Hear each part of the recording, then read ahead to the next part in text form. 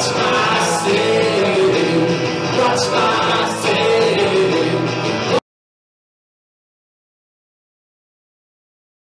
went to your show and I got your book. Oh, did you like the show? I love the show. I love the show. And you've even like signed it for me. Oh, I'm such a nice person. You are, you are. Have you read it though? Yes, I have. Yeah. And I loved it. I picked it up at your show because I was so intrigued when you spoke about being conscripted for the army, for the Vietnam War. And your number really, your birthday had not come up. No, that's right. Why did they do that? It was politically expedient. Shall we say that?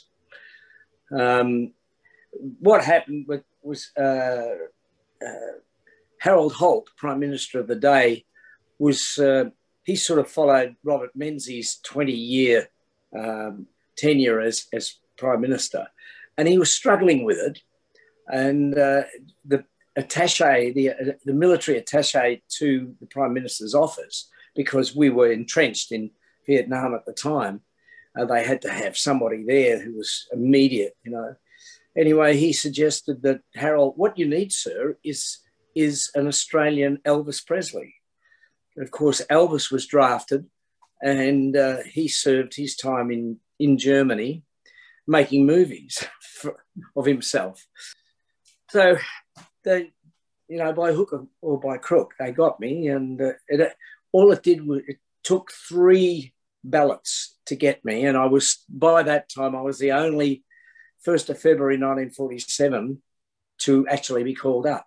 I really want to talk to you about that moment that you found out that your birthday was not really a birthday that was picked out to be conscripted. So I was driving my little missile Mazda RX-5 that had a few tricks done to it along the freeway in the Eastern, what was it? Yeah, the Eastern Freeway coming into Collingwood.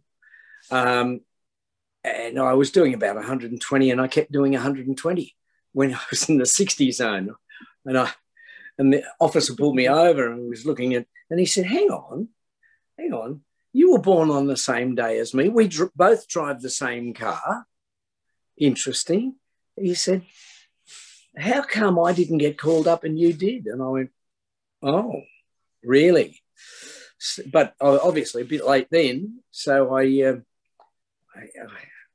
just sort of let it slide. And then a few other things came to light. And then eventually the officer who was the military attaché for Harold Holt, on his deathbed, told his son that he had to get in touch with me to apologise for what he believed that he had done to me.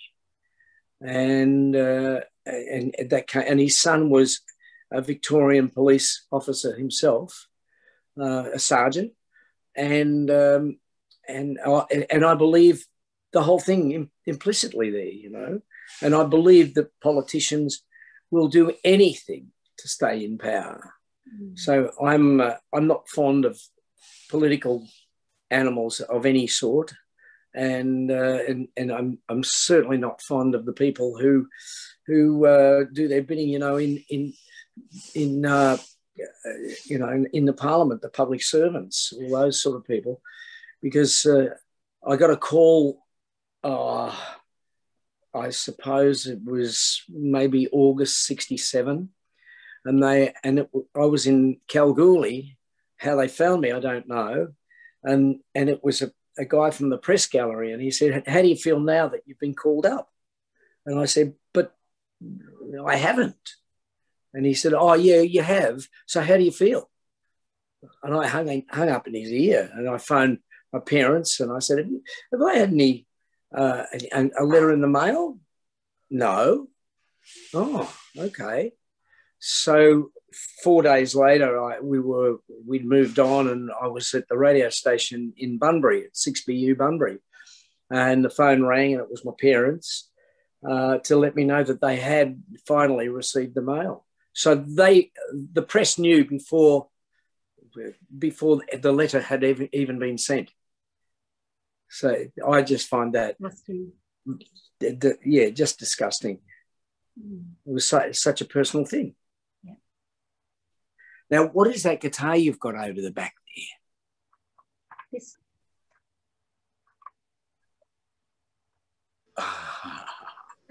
Do you know Martin Cilia from the Atlantics? Don't go away. Oh, wow. And you got 3 P90 pickups. Yeah. Right. So I've got 2 of the original pickups on. See? And what piqued my interest was the headstock, because it's painted red. Yeah. Oh, I see. It's not actually a Fender. No. But it was the block inlays on the neck. I thought, gee, that looks familiar. I'll be using that down at Memo. I can play what I need to play, and that's it. And then I get a proper guitarist to play all the rest. You're very humble, as I just witnessed then also, but you really are legendary. Like, you've done so much in your career, yet you downplay it. It's unlike what Senator Simon Birmingham said. This has been my vocation. He doesn't believe that performing arts is a vocation. He believes it's merely a pastime. Yeah. So I pass my time very well. But, you know, when you've been around, I had lunch yesterday with some pretty heavy hitters in the industry. There was Tony Worsley from the 60s, who had big hit with Velvet Waters. And then there was Digger Revell, who was quite famous on Johnny O'Keefe's 6 O'Clock Rock in the late 1950s. Who else was there? Bluey Watson was the bass player of Billy Thorpe's original Aztecs. And the guest of honour of the day was Cole Joy. He was my idol when I was a kid. And for me to actually be sitting having lunch with my idol was like, you know, you can't possibly be conceited around people like that. They'll find you out. Yeah. Although I must say, he probably thought of you as a peer. Well, perhaps, you know, and that's another reason for being, you know, there's no real point in walking around saying I am, because, like I said, you get found out. And I know a few people who had that sort of attitude, and they tend to they seem to slip by the wayside after a while. You know, it's very interesting. Well, the people who've been around a long time, like your Barry Crockers, those sort of people, they are really lovely, lovely people, really nice. Yeah. And Colin was, you know, proves himself time and time again to be particularly a nice person.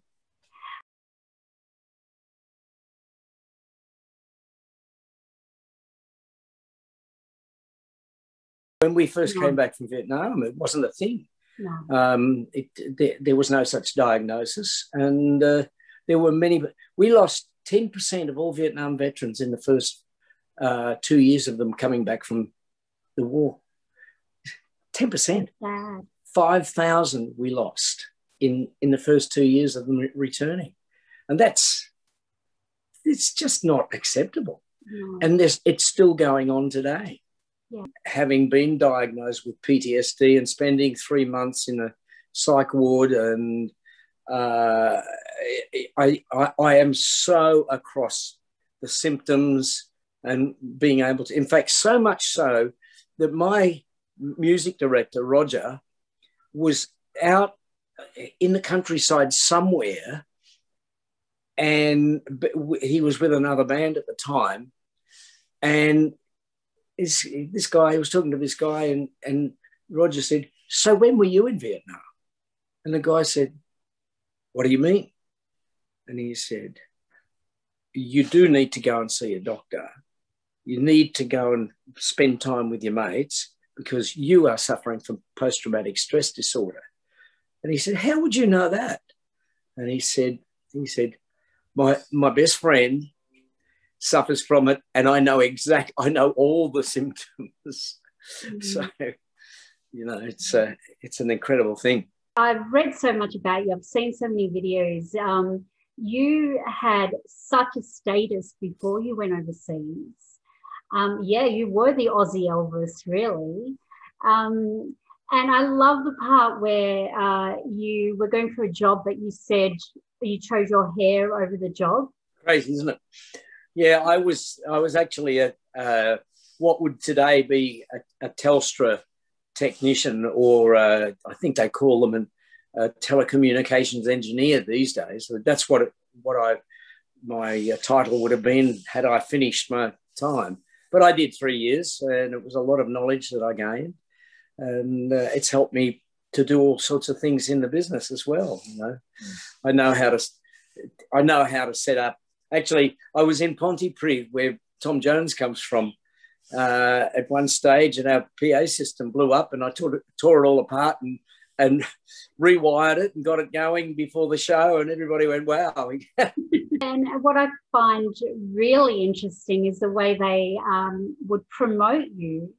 We had a couple of really, really hot PR people, but I knew how to play the game too. I think we all did. All of the singers in those days knew how to fall into the what is today the mosh pit. I mean, have a look at Bruce Springsteen. He spends half his life being thrown around the damn thing. So we knew how to play it, knew when there was a photographer around, and how to get the right photo at the right time. There was a time at the Sydney Town Hall when one of the girls in the audience had climbed around the back, ran straight through the drum kit, over the top of Trotta, into me, knocked me off into the audience, but the audience had gone away. It was like the Red Sea. And I went straight into the ground. And next thing I hear is my manager and the PR guy saying, "Let him carry you out." And I thought, I actually have no option here. I'm dazed. So we get backstage, and they said, "Right, there's an ambulance on the way to take you to hospital." And I said, but and they said, "No." So there's this wonderful photo that you will find somewhere, and there's a guy. I'm like this over the top of a couple of the security guys, and there was a guy over behind me wearing black frame glasses, and he said, "Okay, now make this look good." And he grabbed me in the side, and I went, "Oh!" And the photo was on the front page of every newspaper in Australia the next morning.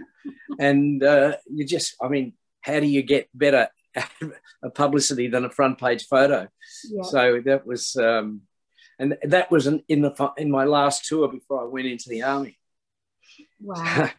So it was, they were fun days. Now they build barriers and all that sort of stuff.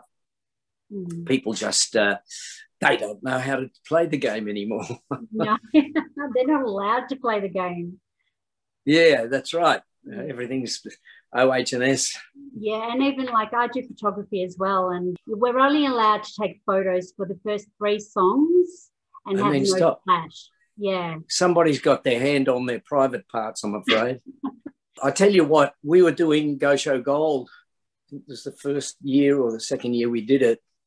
And one of the organisers gets on the microphone and says, no cameras, no photos, blah, blah, blah. And he's wandering around saying, put that camera down and all that sort of stuff, which is bull, you know.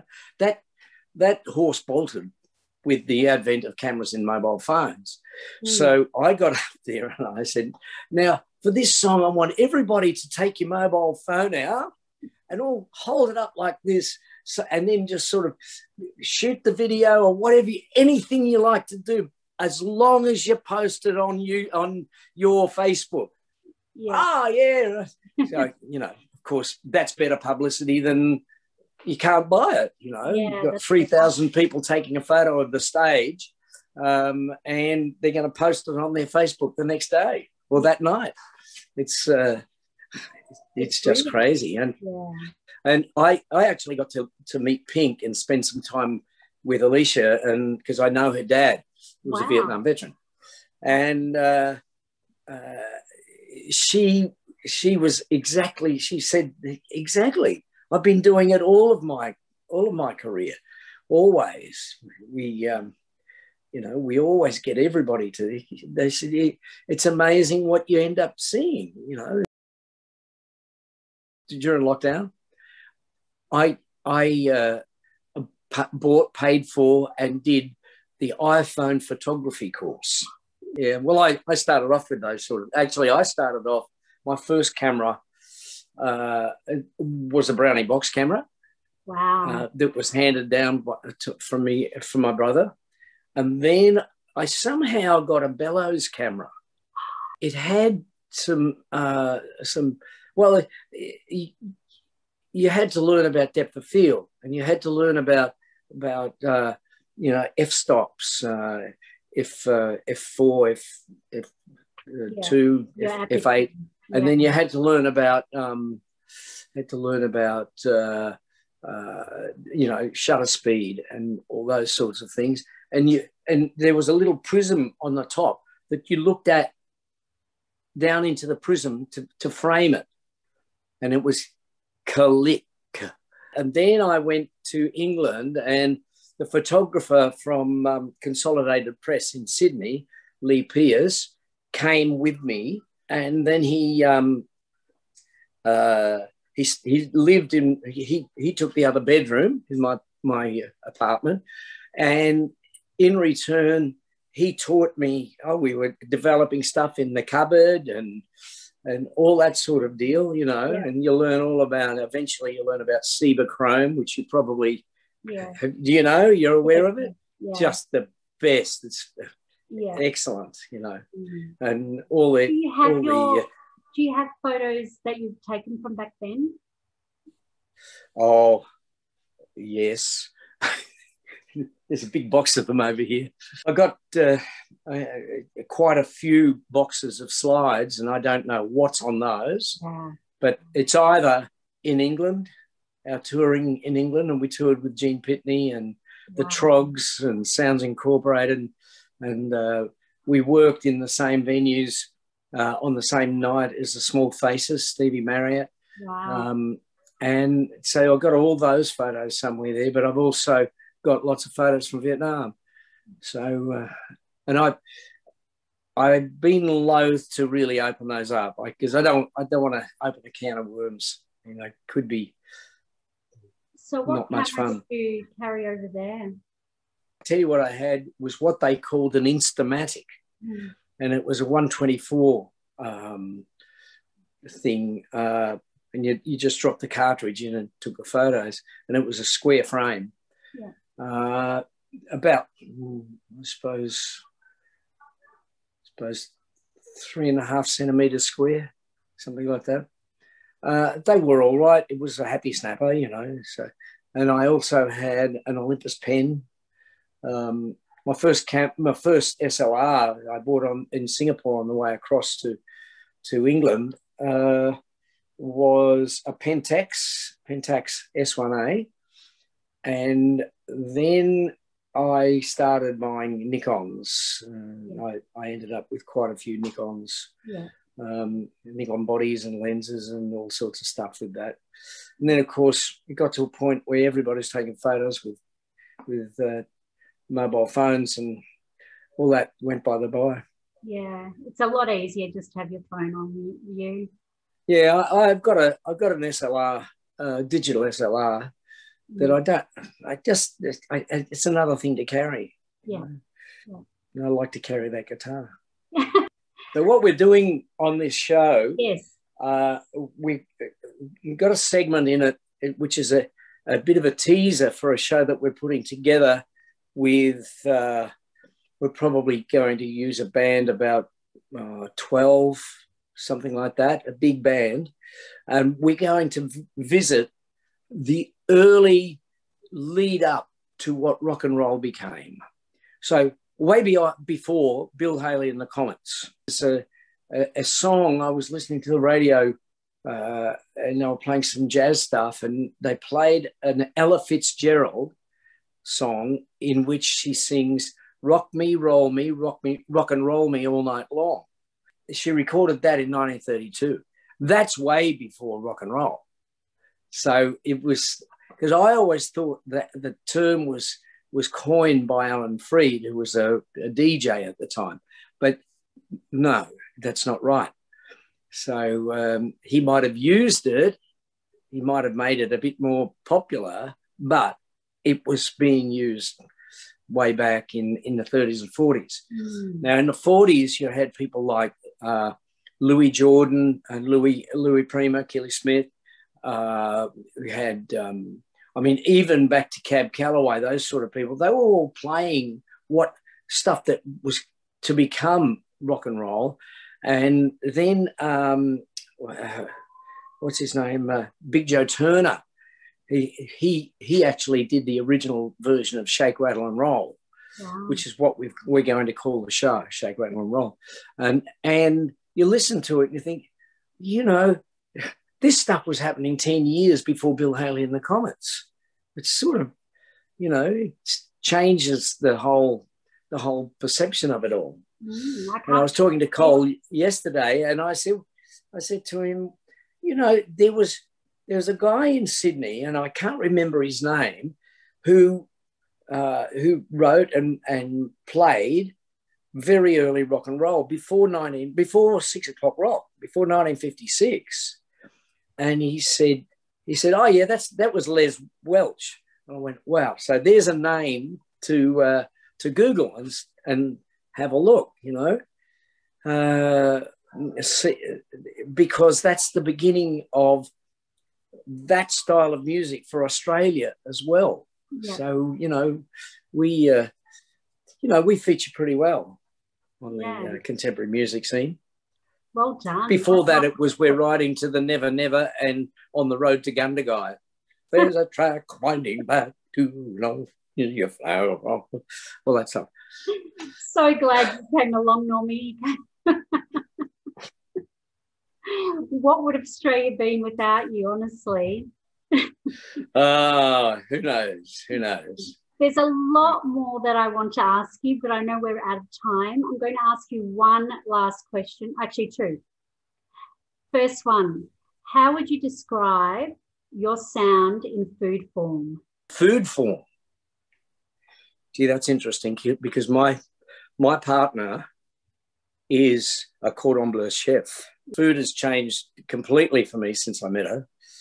And she used to own a hotel with her brother in Collingwood called the Grace Darling Hotel. Oh, I know that Grace Darling, yeah. And they turned it in from a local watering hole to I think they won 3 chef's hats to a fine dining place, right? So let me think. My music, a ribeye steak. It's robust, it's juicy, it's when it's on your plate, it's on your plate. It's out there, and with due respect to vegetarians and vegans, if you haven't had a really good ribeye, then you really haven't eaten. And last question, what is your scene? What is my scene? For me, life is about joy and happiness and touching the emotional engine of human beings so they feel alive. That's it. And I always say that life should be like a bedspread. Now, you can have a bedspread made of one large piece of cloth and it'll be just a plain bedspread, or it could be one of those brilliantly coloured patchwork quilts. Now, when you come to your final breath, wouldn't you like to look at the patchwork quilt and say, wow, I did everything I could?